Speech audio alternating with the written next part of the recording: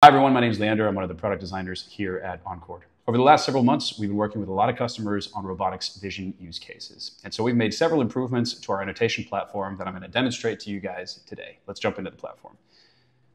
All right, so here we are in our label editor, and we can see that there's a video of a robot in a warehouse situation. We've got a robot arm, a conveyor belt, and some inventory. So I've already created some labels, and I've tracked them over several frames. So we've annotated the robot arm, we've annotated the conveyor belt, and we've also annotated the inventory itself.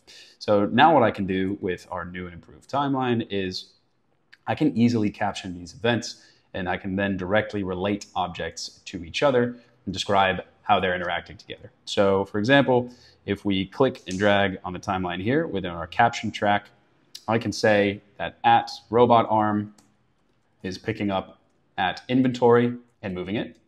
And I can also say that at inventory is moving down at conveyor belt. Another improvement that we made is you can very easily jump between these captions once you've created them on the timeline. So let's say we've got several captions here that I've created over the span of a few minutes. Holding down Shift and using my arrow keys, I can easily jump from the beginning of a caption to the end of a caption. And then with one click, jump to the next caption. So this makes it very quick and simple to work through all these captions, make any adjustments, edits if I need to, and overall just increasing the speed at which I annotate this video. So to quickly summarize, this enables us to capture easily how robots move within their environments, the objects that they interact with. It enables speedy annotation workflows in robotics scenarios by allowing us to quickly use our keyboard and hotkeys to jump in between captions we've created.